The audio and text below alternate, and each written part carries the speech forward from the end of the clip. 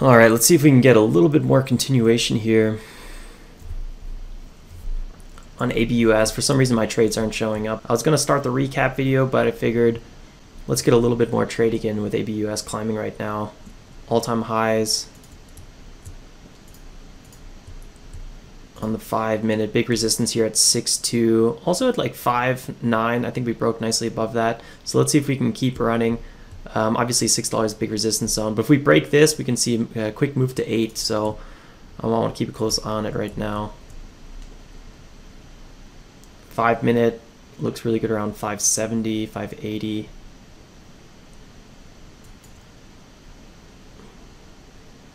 Just trying to be a little bit more patient here. But right now it's pretty strong ticker. Oh, boom, there's the breakout at 6. Let's see if we can get continuation. I'm going to trade with small size just to get myself a little bit here in the habit of trading. Sometimes I start sandbagging and not doing anything. Small size, well, I didn't even get filled. Yeah, there's this ticker is powerful.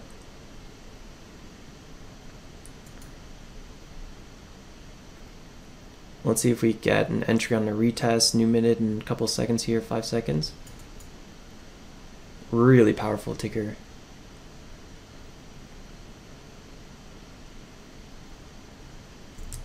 This was that earlier resistance zone we were looking at. I'm almost not getting any of my entries filled because I'm being just a tad bit too cautious. Let's see if we can get a little bit more of a dip this time. There we go. Small size, really small size. 5 minutes really extended, so I was trying to be patient here. Big resistance at 625. I'm looking for that one more retest.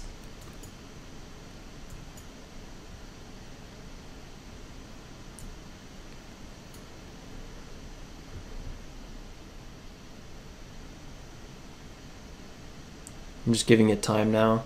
I want to trade with smaller size just to get comfortable.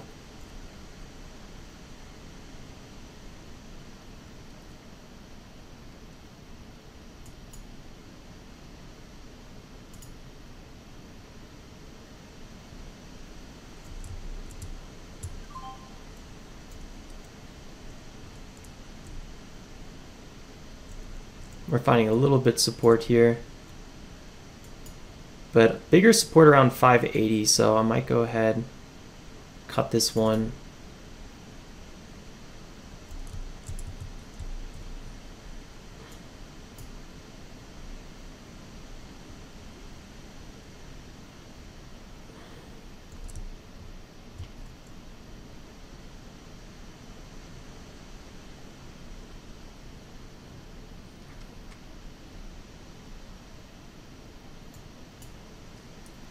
If we can get a bit of a higher move here, I would like to, boom, small profit. I think this might keep selling off, but the power behind it made me feel like it was going to pop a little bit higher than where I had that limit order. So, a bit of a scratch. But I'll take a small scratch. That's fine. I would really like to see that area around 5.8, 5.79. So basically means cracking VWAP a little bit, kind of hanging out below VWAP. Just like how we did, or below 9 EMA, just like we did here before we had to move back higher. So that's what I'm looking for. This ticker, when it's done, does get kind of nasty, so do want to be a bit careful there. That's why I'm trading smaller size. Yeah, it's just too risky in this area. Right now it's still extended even after that sell-off. I would really be looking for something close to 5.79. CNTX got halted on the way up. 13% move there. Problem with CNTX is when you look to your left, you just see, you know, that one big green spike and then just sells off and gives back all of it. So I feel like with CNTX, it just makes me really uncomfortable trading that one. That's basically how everything looked pre-market. Pre-market was so hard today. It's just disaster. You either had to get really aggressive on that first green candle and then the move was over. So you just, you know, take profits and get away. I did the opposite. I was trading that first pullback and just one after another failed. All right, I think I'm gonna do my recap video. I'm just gonna get started with it. ABUS has been riding this 9 EMA like a freaking champ. You could have been scalping the heck out of this. Each little bounce is like 3%, so that's really nice. But I was waiting for a bit more of a 5-minute reversal or a retrace back to like 5.8, something that was a little bit more of a good risk-reward pullback. The problem with ABUS pre-market, it was tough to trade because the pullbacks on it were just really devastating. Here's a pullback and then just sells off, and I kept on trying to get a little reversal here. Actually ended up making money, but never ended up happening. And I don't know, it's tough to trade in this area, and I just feel like I'm risking like a 10% flush for, I don't know, maybe a retest of highs. So I'm having a hard time getting long on this ticker at the moment. We'll get started with ABUS, then I'll go over my day trading recap, and then a little unorthodox today, but it is what it is. So ABUS, this is a ticker we've traded many times in the past. It's a biotech, which makes me always a little bit weary, especially at this time, because I feel like offerings are just, it's not like if, it's just more like when. But ABUS did actually hold the highs really well around 5.5. Actually, that's not true, around 4.5. So right around here, it held its highs really well pretty much most of the morning. And now it's ripping up again. Maybe we're going to run to $8. That's what I'm looking at. And if we could run to past 8, I'd be looking at something like 10. I am trading a little bit later again today, mainly because maybe it was, I was red. I am red on the, or actually I'm green on the day now. I'm up $58. I was red on the day for most of pre-market. I was up like $700. And then in one trade on OP, I gave it all back. And then I was down like on OP like over $1,000 at one point. I made that back a little bit. But these two tickers just nailed me pretty good right away. And then I was like, oh, that sucks. And the ABUS was the ticker that allowed me to kind of crawl out of the hole a little bit. So kind of a bumpy start to December for me, and just in terms of running PNL, just all over the place. A little, not that nice consistent climbing that we like to see. So ABUS on the intraday, yeah, this is just one of those tickers that once it sells off and you notice a little bit of accumulation, you can either buy into these support zones, which would have actually ended up working pretty well, or start getting aggressive when it starts trailing near breakout zones like 4.3, former high, or at least this was a close on this candle. I guess the real high was more like 4.7 or something like that. But look at that breakout was really where the money was at. And I was trying to get this breakout, but look at here, I closed right into this move.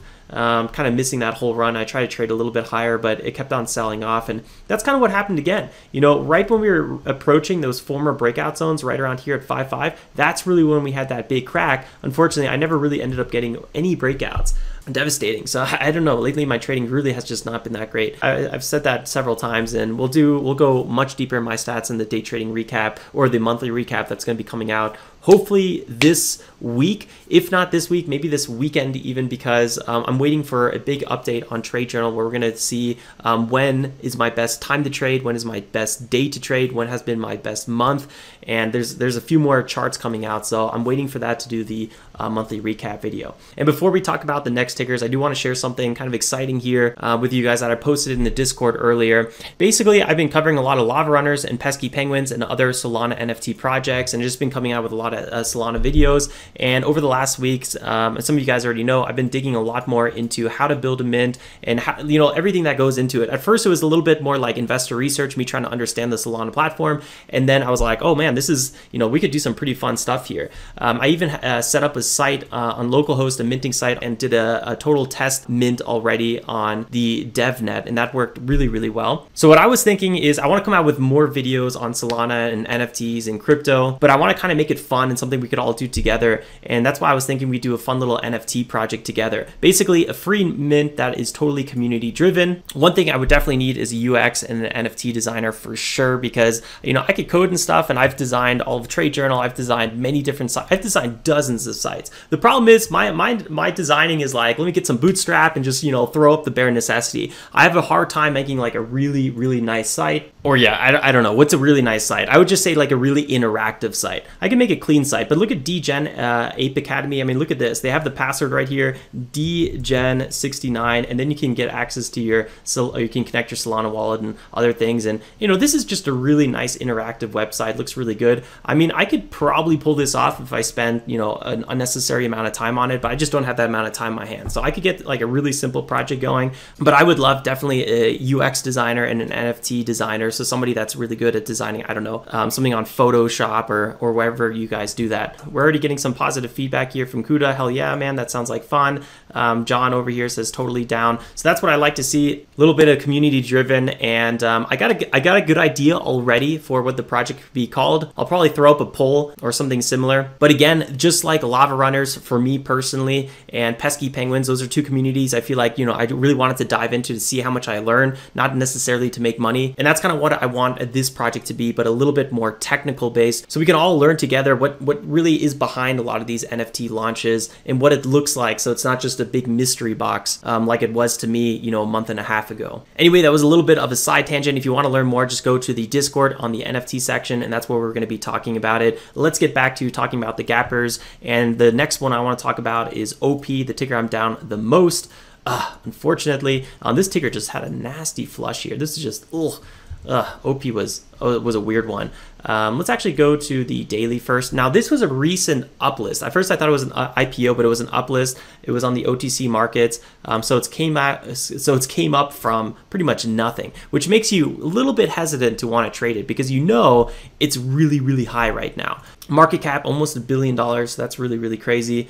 88 million shares outstanding. They do have some catalysts here, but I wasn't, you know, super interested in any of that. Let's go back to the price action on the 5-minute. And remember, guys, I've been using the 5-minute now on my second screen. I feel like it really helped me today. Unfortunately, we just had really bad price action today. Yesterday was really tough to trade. Today was way more tough to trade. We just got like really quick runs to the upside, and all of a sudden, you know, the ticker was dead. So just like here on CNTX, look at this big spike to the upside, and then it was dead. Here with ABUS, big spike to the upside, and then it was pretty much fading really quickly. Same with OP.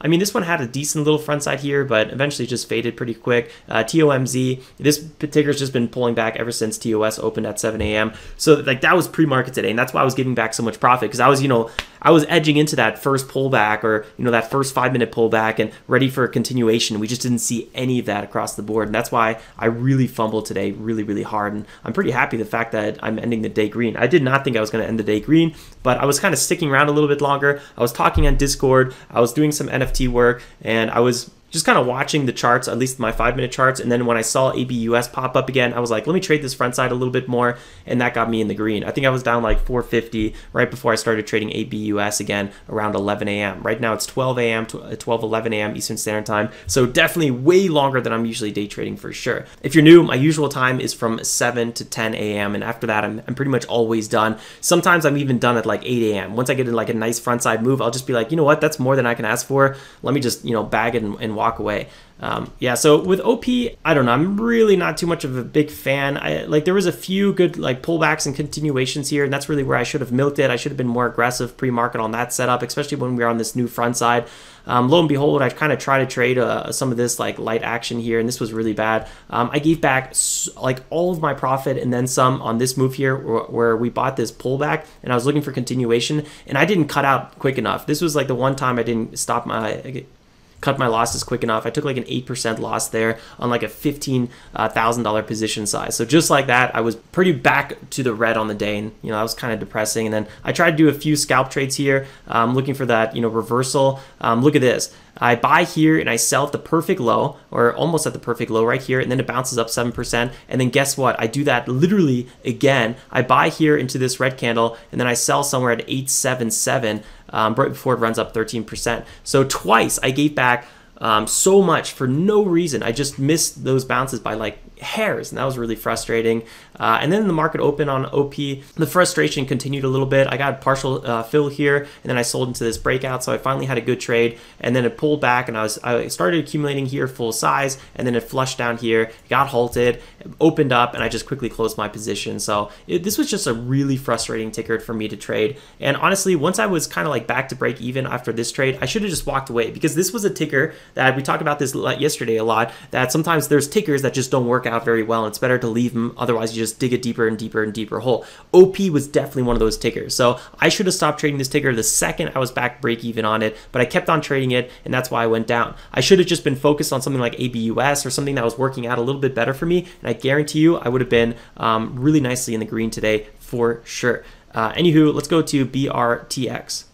This one was a really short-lived ticker, really not a lot to talk about. You can see on the daily, it's, kind of had this big spike to the upside, and, now it's really consolidating around $5. 5-minute, you can see how it spiked up here. And then, yeah, this is just one of those classic pre-market tickers we had today where, I try to size in on that first pullback, and it just doesn't work, and then it just keeps on selling off.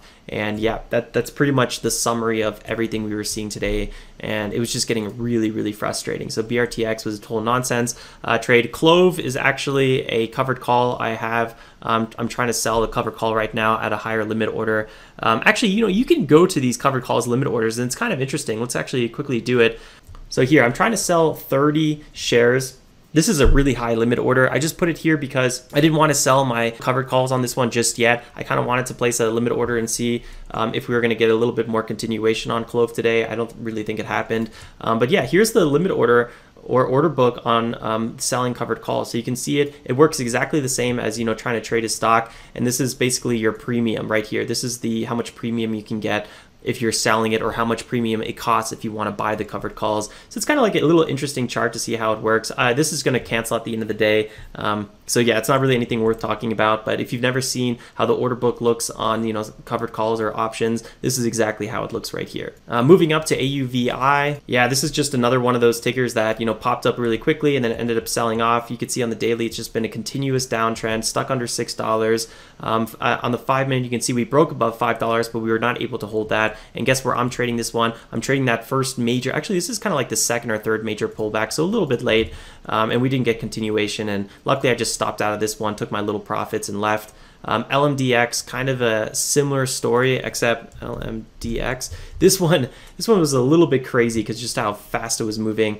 On the daily, this is just chop central. It's already back to where it started where it ended yesterday. So just an ugly experience here on this ticker. Anyway, quick 1 minute front side, and 3 candles, and then it pulls back like 20%. I start accumulating. It gets a pop here up. I just close it because at this point I'm realizing, man, none of these are working out. So I was already done on LMDX. Luckily, I made some profit on that one for once, and yeah, that was pretty much it. Back to ABUS really quickly here.